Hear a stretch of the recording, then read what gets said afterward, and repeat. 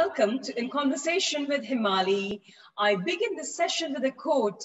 The great thing about fashion is that it always looks forward.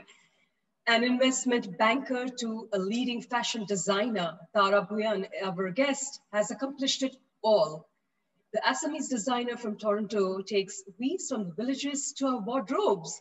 She has showcased her collections in Washington, D.C., Toronto, Sydney, India, and in Nepal, where a model walked the ramp wearing a Tara Bhuyan quota creation which won the Miss Femina India runners-up in 2020, a women's fusion wear brand that works with indigenous products and will soon be a men's and a children's brand too.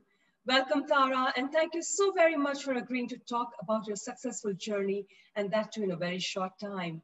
Tell us a little more about yourself, from an investment banker for 2 decades to an enterprising fashion designer. How has all this happened? Namaskar. Thank you, Hemali, for having me here. I'm really honored to be with Singapore today, and it's evening for me it's around 8 p.m. now. Must be morning for you, right? Yes, it's a bright sunny morning here. So we are about 12 hours apart from Toronto to Singapore. Right. So yeah, I'm glad to be here. And thank you. Yes, my journey has been very long and very sweet journey all throughout. I never regretted any of my jobs that I have held and I'm holding now. Yes, I have been always an investment. I've been a banker all throughout my life. And since I was 19, I started with the portfolio trading and heading up to Royal Bank of Canada and worked there for many, many years. And I'm very proud to be a part of that entity. But now I'm a designer. Yes, that passion was always with me. Since I was 19, Hemali, I used to be actually 17 years. That passion wasn't with me because I was a fashion model and I did a lot of choreography for competitions and inter-universities competitions in Mumbai. I was living up in Mumbai, India. So that was fun doing it. But that spirit or that passion or that dream was always with me, and I knew I had to do something different. I knew I had to go out of my comfort zone and my cushy job, and that's when I started with a small show in Toronto, which is called Assam Sangha Community of Toronto. I started with the Bihu, our annual like the Vaishakhi program we have. It's called the Bihu, and I started my little fashion show there with inspiration from the members there. And that's how it started, and it never stopped from there. Beautiful. But truthfully speaking, going back to where my grandmom, that's where it all starts. My grandmom was also a pioneer in empowering women, especially in the weaving. After she met Mahatma Gandhi when he visited Assam, he personally went to and he inspired and motivated my grandmom to start this. And then it flowed on to my mother, my aunts. Everybody had some kind of relationship with clothes, with fabrics, and with weaving. So, and that's where I started now with the third generation. Yeah. Fantastic. So before I go ahead with my next question, what you're wearing right now is absolutely stunning. What kind of a sari is that? Yes, this actually was designed by my mom. Okay. Me. I love the colors that she used. I'm not as talented as her. I try to be, but the colors that she uses, it's really beautiful. And it is called the Assam silk sari, and it is woven. It's hand woven, 100% hand woven without any electricity used. So it's woven in the villages of Assam, and it's intricately woven with. I'll show you my pallu for the sari if I can. It's intricately brocade woven. Oh yes, that's brocade. Yeah. So this is how sari. It's very intricately woven. It's a very beautiful midnight blue sari. This is beautiful. These are the weaves that we normally do in our villages, and they are very skilled craftsmen. Artisans are very, very skilled back home in the villages of Assam. So Yeah. yes, they do an incredible job every day for It's us. beautiful, yes, lovely. So was now that I know that your grandmom and the rest of your family was involved in designing and in the fashion field, really, to put it, So was fashion always a part of your life also, or did you, looking at your grandparents and your mom and all, you developed, that thing, or did you just have that eye for it? That's a great question, Hemali. As I said, the weaving process started with my grandmom. At that time, women never used to weave. Mhm. So I'm very proud that she started that. But eventually, when it came to my own household, it all starts from your home, as it says. Sure. Every good thing starts at your home, right? Yep. So this, the fact, the you know, our dresses when we were little, our three sisters, my mom always used to stitch them, Ah, always. And those are dresses which are, at that time there was no computer or WhatsApp or any Vogue magazine, true. in Assam. So she was so creative that she used to give the latest trends on those movies, umbrella, all different kinds of cuts, all different kinds of trendy cuts were done by her. And we were looking fabulous until unless I was 13 and I started complaining that I'm not going to wear any stitched We all do dresses. that, yes. Yes. So it has started from my home actually, and then it remained with us. And my fashion, of course, all my whole family. Mhm. I wouldn't say fashion, but we. One thing for sure I learned from my dad is always dress up your best at home or outside. You Love will it. feel the best every day if you dress up well. That's what I do every single day. That's such a beautiful thing that you've shared. My viewers, I hope you're all listening to that one. Be it home or outside, let's always dress up the best because we're doing that for ourselves. Great, Tara. So Tara, you focus on fusion style of fashion. Am I right? Not always, but yes, a part of it is yes. All right. So, Yes. so what made you decide to mix the East and the West styles, and how did you see success in creating this fusion? Um, because I traveled the world, Mhm. and I gained a lot of experience, especially I observe a lot of trends, a lot of Mhm. colors, what not on the magazines, what actual people wears, what people wear in downtown, what people wear in the country, and different cities and different villages and different countries have different flows and different colors that I have Right. noticed. And these concepts, I had it in me, Mhm. and I try to develop them on my weaves with different blends that I Mhm. create, and different blends of colors, different kind of blends of weaves that I create on these silks from the silk yarns, Yeah. and gives the best color as could. Yes, when you say about the fusion, Yeah. yes, I do use a lot of European colors. I love the European shades on Yes. whether it's the red shade or whether it's the pastel shades. I use those, and I try to combine our age-old traditional motifs, our Mhm. 15th century motifs, and try to get the things together. So Absolutely. this you can call it a fusion sari, but Right. yet it doesn't look fusion. Yeah. In It, fact, it it looks looks so trendy, but stylish. I mean, all it's so modern. modern. Yeah. Yeah. Yeah. Yes, In it fact, looks it should look modern. Whatever you wear, it should look modern. yeah. In fact, the stripes on the border, I mean, this is something that has been striking my eye so much. It's Yeah, absolutely lovely, yes. So, it's so yeah, Tara. Tara, living in Canada and getting work done from the villages in India must be difficult, I'm sure. So, how do you set your expectations clearly and get the embroidery or the designing, whatever it takes, done the way you visualize it? yes. I had spent the year 2018 and 2019, a part of 2018 and almost all of the 2019 Mhm. between my village and the city of Delhi. Delhi is where my studio and my workshop is. All right. Um, yes, that's in South Delhi in Shahpujat, Mhm. and the weavers are in the village. So the most part of my time was spent in the village, training a very tiny group of weavers. They were skilled. They knew everything. They don't need any fresh training. But I had to actually brush them up on giving international product of finish. The Right. finish that we get outside, that, you know, that is Yes. something different. Even in Singapore, the Yes. expectation of those quality products has to be above standard. Yes. So, just giving the Singapore example, the finishing is something that we normally don't get in India. Now, Right. probably yes, Yeah. but still, it's a long way to go. But that's Mhm. what my focus area was. Everybody is a skilled weaver, but who True. can give that finish, that Mm. nash look, that Yeah. polished look? Yep. That was what I focused on. And I Yeah. knew that if I train my master weaver, Yeah.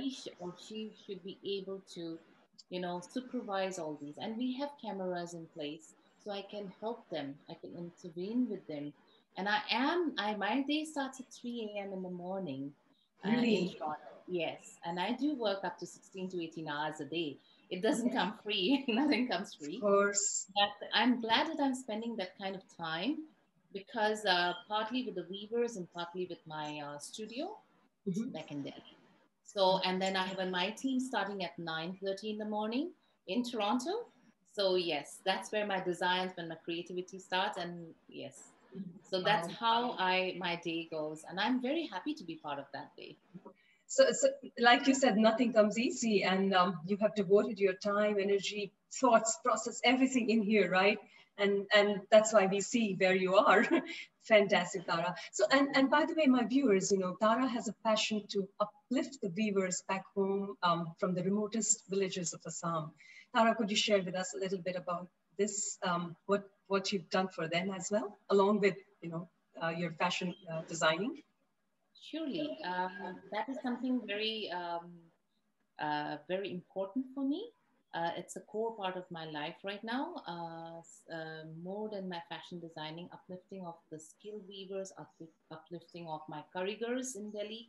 Not only the weavers, but the karigars, they equally work in Delhi. Right. So I have to appreciate each and every employee.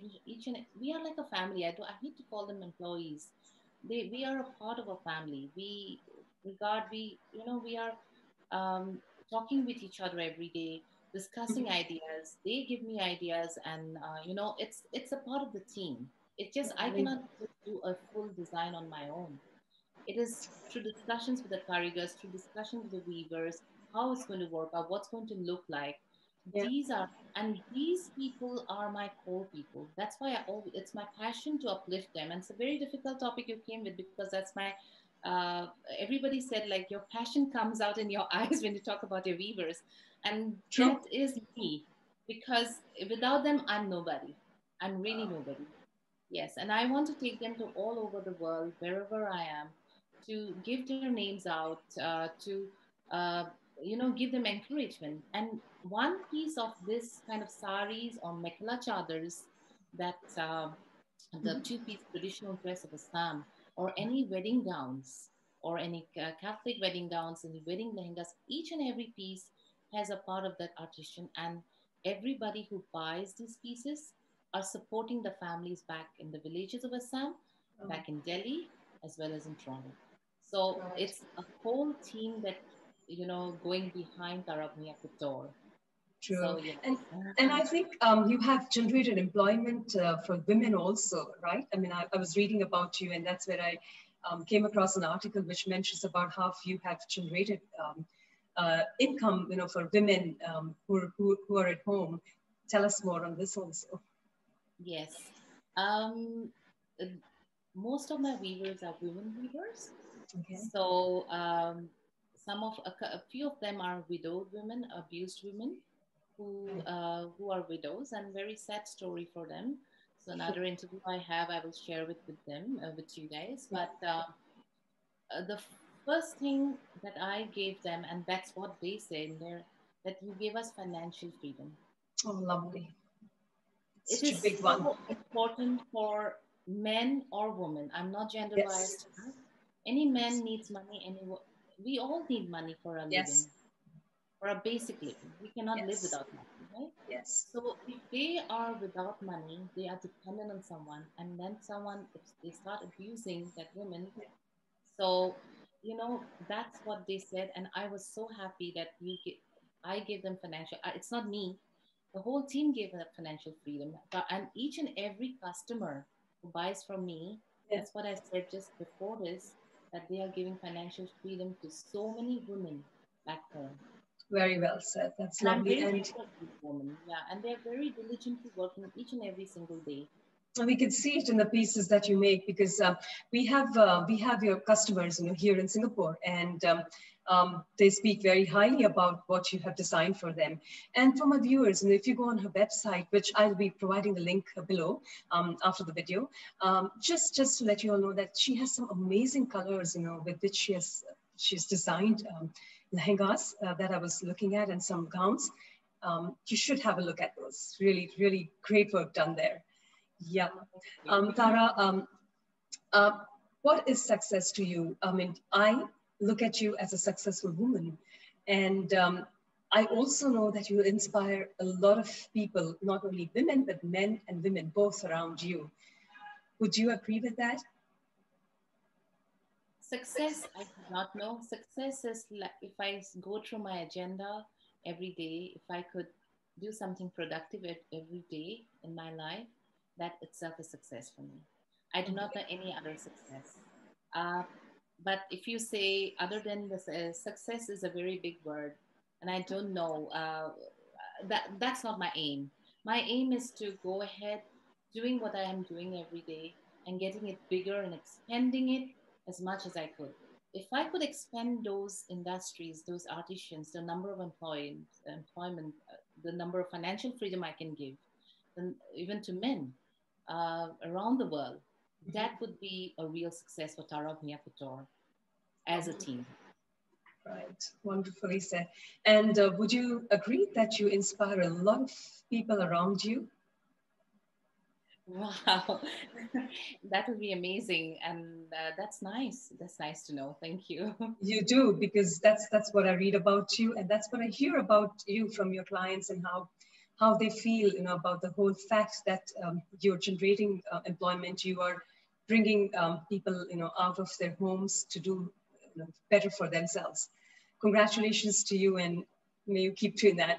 Tara, please leave a message for the viewers and the upcoming fashion designers. And yes, please go ahead.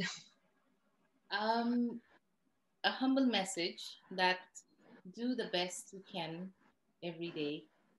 Uh, do what you like to do. Do what you love to do, in fact, because then it never remains a job. It's never a chore for anyone. If you do it with passion, hard work, perseverance, integrity, and keeping yourself as humble as possible, and service to the world, that should be the purpose. That is my purpose. That's Tara Bhuyan Couture team purpose, is serving the world the best we Okay. could. That is my humble message to, and my 2 cents to anyone, not only fashion designers, not only upcoming fashion designers, or everyone. Sure, that's such a lovely message that you leave behind. And although I need to kind of end this at this point of time, but I still have something that I would love you to share with my audience, and that is the Miss India finalist had born a design that you had created. Could you tell us about how that felt and what did that look like? And the springtime is coming in, so do you have a spring collection that's already ready? Yeah. Yeah. Yeah, Manika Sherkan, she became the Miss India first runners up and Miss India Grand. So she's going for her next contest very soon. Um, she's been groomed by my mentor, Lisa Verma. I have to Oh. mention her name because she's my mentor and guide All from right. Lisa Verma Academy. Mhm. And she wore one of my outfits in Kathmandu, in a ram show in Kathmandu. And Manika was wearing an Assam silk wedding lehenga. It was a lavender and intricately brocade work done on it. Lovely. I wish I could have shown you a picture, but I will definitely share it at a later. But it's on my Facebook. If anybody goes to Tara Bhuyan Couture or my personal Facebook, I don't know how Sure. much is visible on my personal Facebook, but yes, Sure. my Insta page also is, I think Manika's photo is there, All right. pictures. Yes. So it's a very, very pretty piece of lehenga that she wore, and she looked outstanding on that, and she carried it up very well. Yeah. The second question is spring collection. Yes. Yeah. Around the corner is Holi and Eid, both huge festivals in India and around the world. Yes. For all our communities. I do have lots of collection coming out. You do? And a few has already come out, all the pastel shades, because summer is around the corner as well. So we have to remember some beautiful colors like Royal Princess pinks, cucumber, mint cucumber color sari, forest trees on it, and intricate brocade work. Yet it looks rich, yet very light and very, very comfortable to wear for any summer weddings. We are expecting a whole lot of summer and late spring and summer weddings this year because of COVID. Yep. So everything is getting overlapped, but I'm trying to supply as much. Production has to be going on in full swing. We are a little short on supply than the demand. We are trying to cope up with a huge gap that we are having right now, but we are expanding. Yes, Tara Bhuyan Couture has just opened a new studio in Shahpurjat with a trendy and retro look studio. It's very fancy. We are soon going to have our e-commerce website actually coming up in the first week of April, which will be tarabhuyan.com. And people would be able to buy it directly, and they can always contact me on WhatsApp. So I always love to get in touch personally with clients. One reason why I'm touching base in this is, Hemali, it's very important. My clients ask me every time.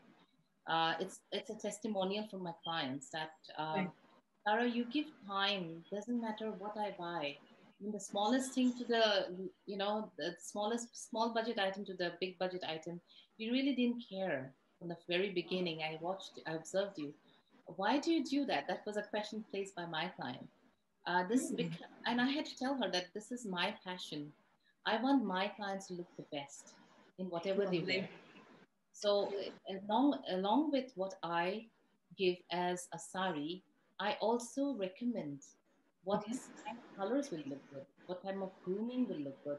This is all creates the beauty of a woman, I feel, personally. Absolutely. And that develops a relationship with the person and a connection with my client. And that's what I try to keep doing every single day. Lovely.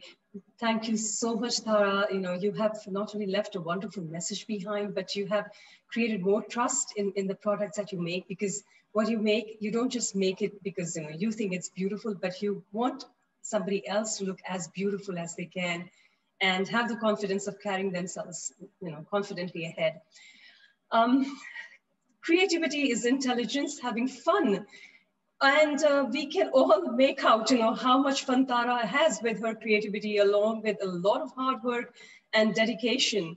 Tara, we wish you the best for all your endeavors ahead.